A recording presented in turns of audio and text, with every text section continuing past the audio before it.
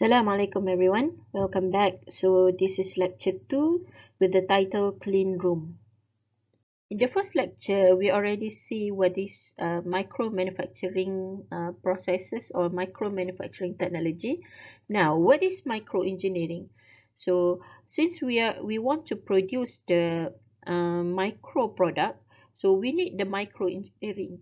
The micro engineering are the technologies and the practice in order to make the structure, which is the 2D, whether it's 2D, 2.5D or 3D, and these devices must function with the dimension of micrometers.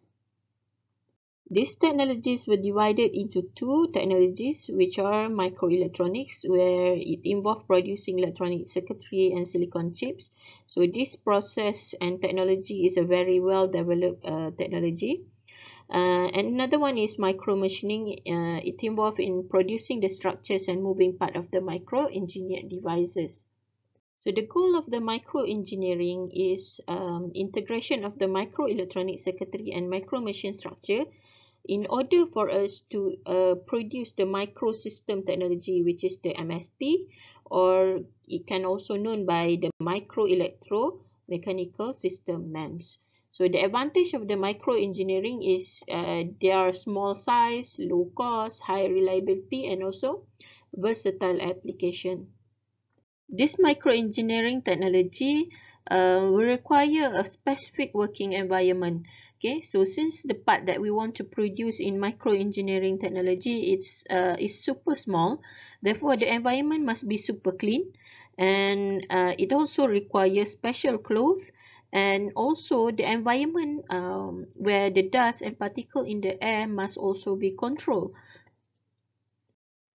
This is showing one of the example of the micro product. So if you can see here, it is what we call a GPS that developed by Hitachi. They measured around 0.15 times 0.15 mm. It is very small. If you can see, this is the if you put it on the finger, it is just like a dot, like a mole only, right? Okay, so sometimes it is called also smart dust because it can spray on us, absorb or taken in the food, drinks, and even injected. Okay, so this is showing how small is the product that produced via the micro engineering technology. So that's why we must be very careful with the environment to produce this part, because the product itself is very small, so meaning that it cannot be mixed with the dust and everything and other particles. Due to that, we need clean room. So what is clean room? Clean room, we can define it as an area where the airborne particulates can be monitored and controlled. Okay, so that we know the size of particle does not exceed the specified concentration, and therefore we can also eliminate potential dysfunction of machine, processes, and product. Over the years, the size of the IC features is already being reduced tremendously. If you can see here, in 1970s, the size of the product is more into the 10 micrometer or something, and then moving into 2000, it goes beyond the size of the virus. Okay, so that's why we need to process the IC in the clean room. So this clean room is more like a hospital operation theater rather than the production factory. Now we're going to look into some pictures on how the clean room look like. So here are some example of the clean room and how the workers working in the clean room. So if you can see, they are wearing special clothes in this clean room area. Okay, and then they are moving in a way that cannot be producing more dust and everything. So the clothes is designed particularly not to create more dust or contaminant in the clean room.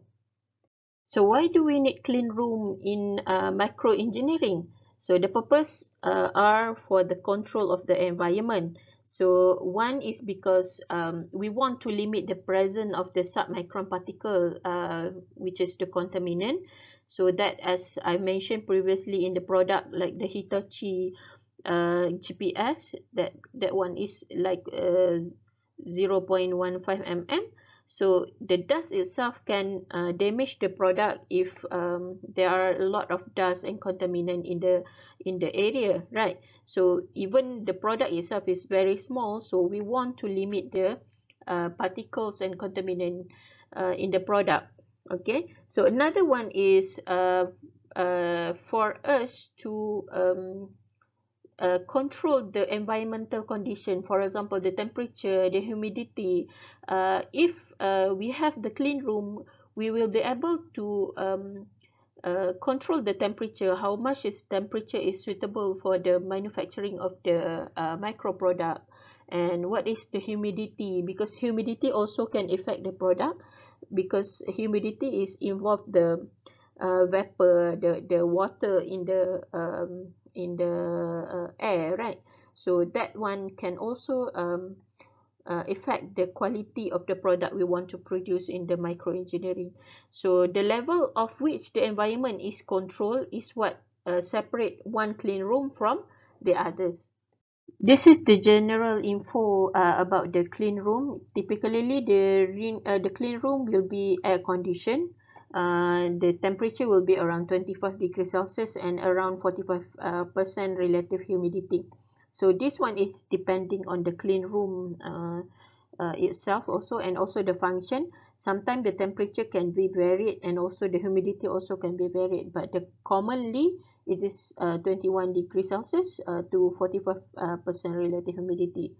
So clean room contaminant free.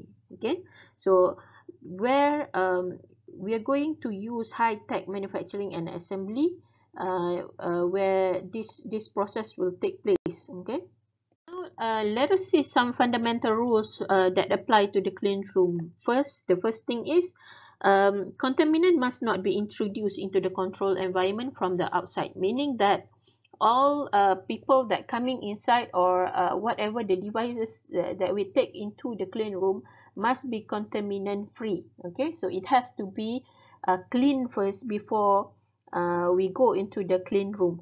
Even people also will require to wear the what we call the special clothes, so that we didn't bring dust into or contaminant into the clean room.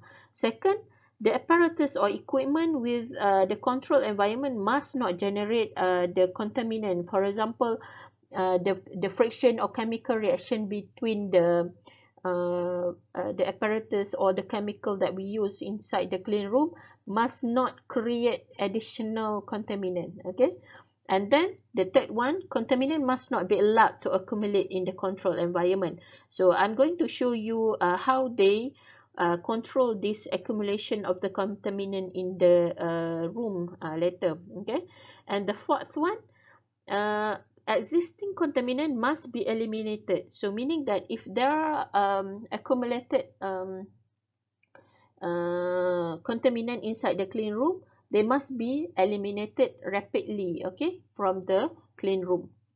So the clean room is classified into class. Okay, so there are class of clean room.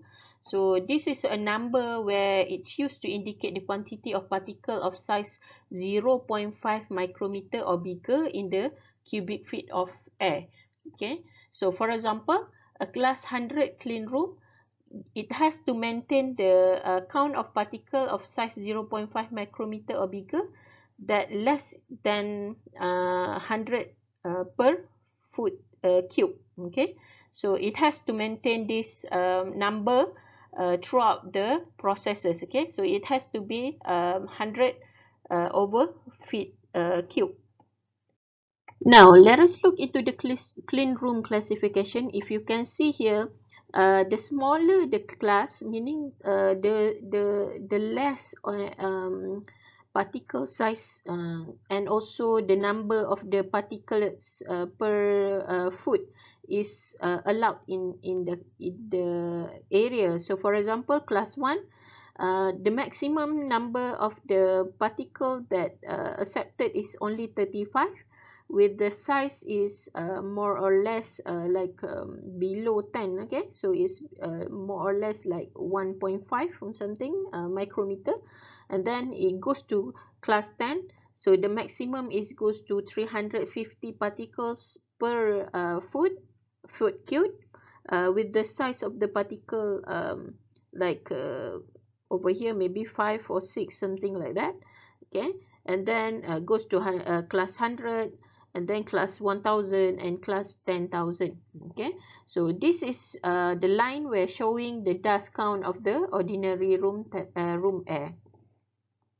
Now let us look into the classes and their typical uses. So for class 1 to 10, meaning that the lowest one, meaning that the most clean room, this one is used for production laboratories for electronic integrated circuits. So this is the one that we are going to look into the process. Okay, and then class 100 is production areas for photo lab, medical implants and everything.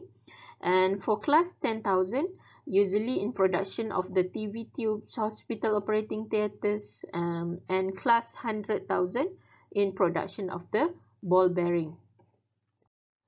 ISO created the classification scheme for this clean room. So the equation is given by Cn equal to 10 power of n times 0.1 over d with the power 2.08. So let us see the equation here. So Cn will be the maximum number of the concentration of particle per meter cube. So since it is ISO, so it's using the meter cube instead of the feet cube. Okay, so with the diameter equal to or larger than the considered particle diameter. So n is ISO classification number. I'm going to show you the table in the next slide later. And d is the particle diameter. So this is the d, the particle diameter, and 0.1 is the constant. Okay, so this is how they calculate the maximum number concentration for the particles per meter cube. Now, this is the timetable for the ISO class. Okay, so for the ISO class here, like class 1, class 2 until class 9. So they also divided by the particle size here. If you can remember the table that showing previously. Okay, so this is how what is the limit of the particle that can be allowed in this class 1. Let's say for example class 1, the maximum allowable is 10 particles only, with the size less than 0.1 micrometer. Okay, so this is the highest limit for the ISO class 1. So if you go to class 2, it is larger in size, but let's say if you can see the size when it goes to the particles, it going down. Okay, so that's how they produce the ISO scheme classification scheme.